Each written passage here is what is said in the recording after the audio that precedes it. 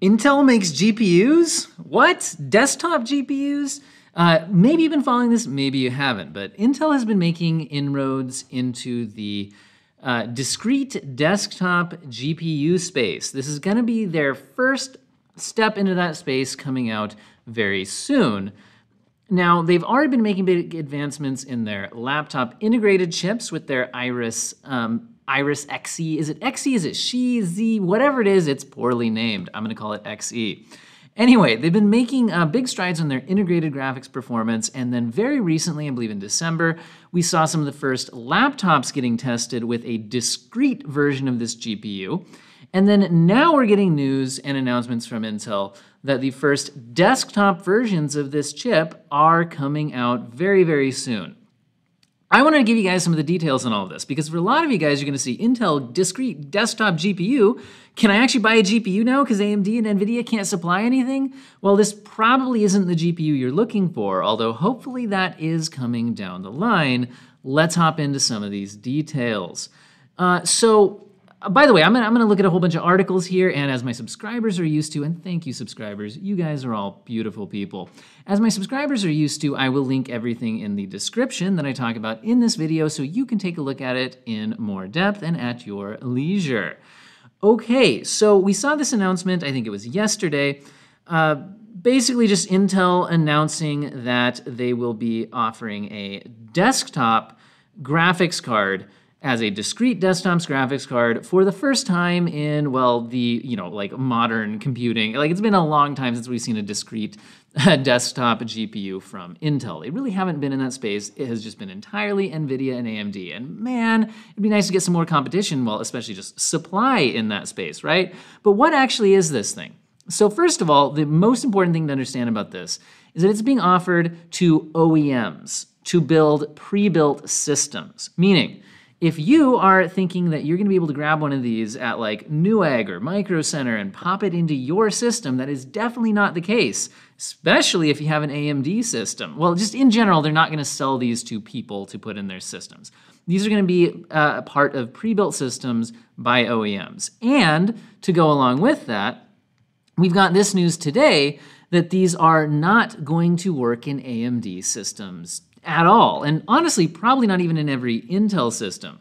What's going on here is basically you need a special BIOS. Is it BIOS or BIOS? In my last video, I had some comments saying I say BIOS, but apparently a lot of people say BIOS. Now, I looked it up, and my computer, the automatic voice pronunciation thing said BIOS, and I felt justified. But anyway, what do you guys say? Let me know in the comments. But that is not the point of this video. But the point, how it relates here, is you need a very special BIOS or BIOS to run this thing.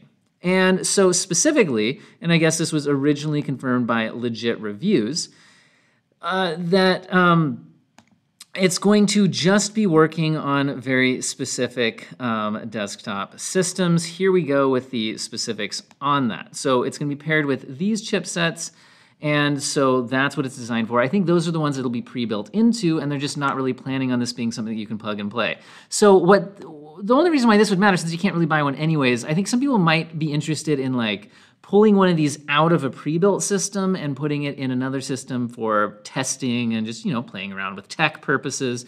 And, maybe somebody's going to be able to get that to work, but that doesn't seem to be the official information here. It seems like these ones are just going to be locked down to these pre-built systems that they come with.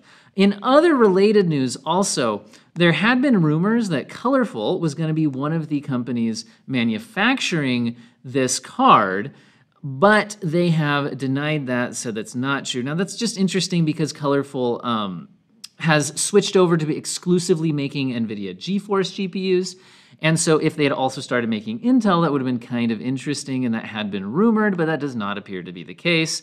Although we do know that that Intel is partnering with Asus and some other OEMs to manufacture these. But what a lot of you guys are probably interested in is what is the actual gaming performance on this thing?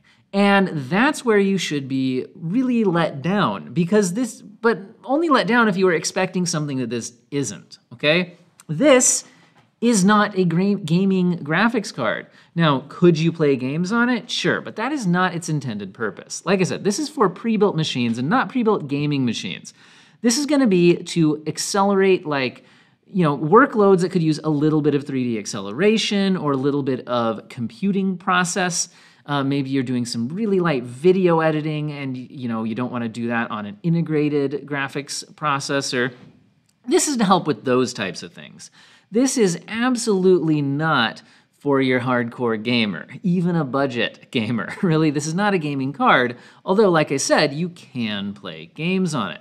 Now, I can't give you benchmarks of what exactly this can do, but I can find some benchmarks that should give us a good idea of what to expect from this. And if you're wondering, well, isn't Intel going to make a gaming GPU? Yes, and I'm really excited about that.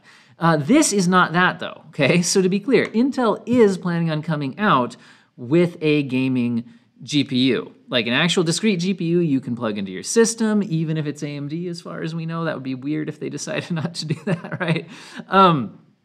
But this isn't that, okay? Let's just be clear. Now here's what I got for you. So this is a benchmark from PC Mag, and I pulled this one out because it's a benchmark of the Intel Iris Xe Max. Now to be clear, this is a laptop discrete GPU, okay? The reason I'm pulling this out though is as far as I can tell, this discrete desktop GPU that they're allowing for these OEMs to use in their pre-built machines is basically the same thing as the discrete laptop GPU, as far as I can tell. And again, according to this Video Cards article, that's pretty much what they're saying as well. They're saying the announcement basically means that the same GPU will be used for discrete desktop graphics by the same GPU, the Iris Xe Max discrete graphics card for laptops. Now, who knows if maybe the desktop version would have better cooling or power or something to give it a little bit of a boost, but other than that, this seems like it's basically the same thing. Hey, my phone buzzed. I'm supposed to silent that when I record these videos. Geez, how unprofessional, guys. All right, anyway, let's hop back in here. So, to be 100% clear, why are we looking at these? Are these benchmarks of the desktop GPU? No, these are not benchmarks of the desktop GPU. To be clear, let's look at the charts here. The Intel Iris Xe Max in this Dell Inspiron here is the laptop version of this desktop card, and as far as we can tell, they are basically the same GPU. Like I said, I don't know if there'll be better cooling or power on the desktop version to give it a slight edge. Now, what are we seeing it perform against? Well, one thing that's interesting here is it's up against the Intel Iris Xe integrated GPU. So that's one that's integrated into the actual CPU chipset thing there. It's not discrete. And then, by the way, look at this. The integrated one is winning in Tomb Raider. That's weird. Okay, anyway, but what else do we see it up against? It's things like a low-end laptop GPU, like a 1650 Ti for a laptop. Yeah, getting stomped on pretty badly here. Now, what are these bars? What are the different colors? So the darker color here is the game running at 1080p with the high preset, and the lighter color of blue here is the 720p low. So that's basically just like turn all the settings down. I just want to run the game at a decent frame rate. And this is, I want to run the game at 1080p with decent settings, okay?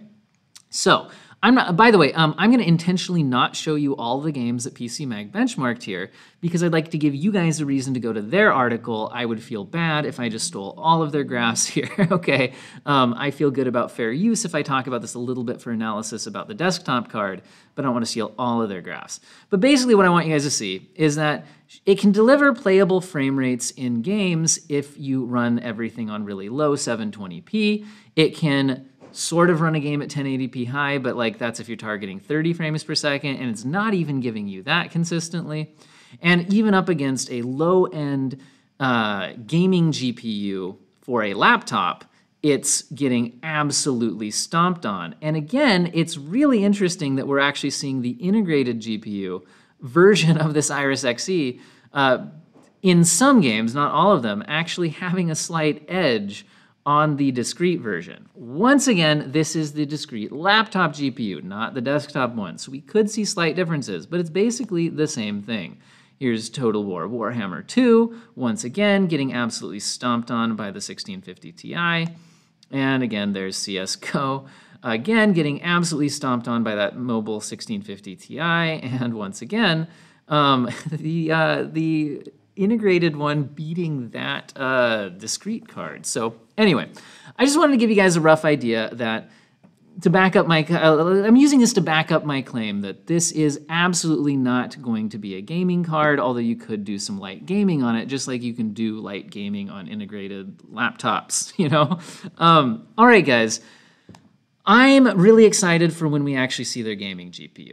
I don't think it's going to, if you want my predictions on that, and this is just, you know, what I think is going to happen. I think we're going to see Intel sort of competitive at the low and mid, low mid, and I don't think we're not going to see them going up against AMD or NVIDIA flagships at all. But what I would just be liking to see is more supply of GPUs. And even at that mid-low end, it would be cool to see those prices come down because we're getting a competitor in that market, bringing in more supply and more competition. And what I'm really excited about is if Intel doesn't give up on this, where could we be 10 years down the road? It would be cool if we had 3 players in this game instead of 2, and maybe if Intel could eventually pull things in and compete at the high end. That would be cool. So overall, in general, my analysis of this situation is I'm not too excited about this particular card, but I am very excited that Intel is getting into this space. I love to see increased competition. What do you guys think about all of this in the comments section? Let me know, and thank you, and have an excellent day. Ooh, and maybe subscribe, like all of that stuff. YouTube things.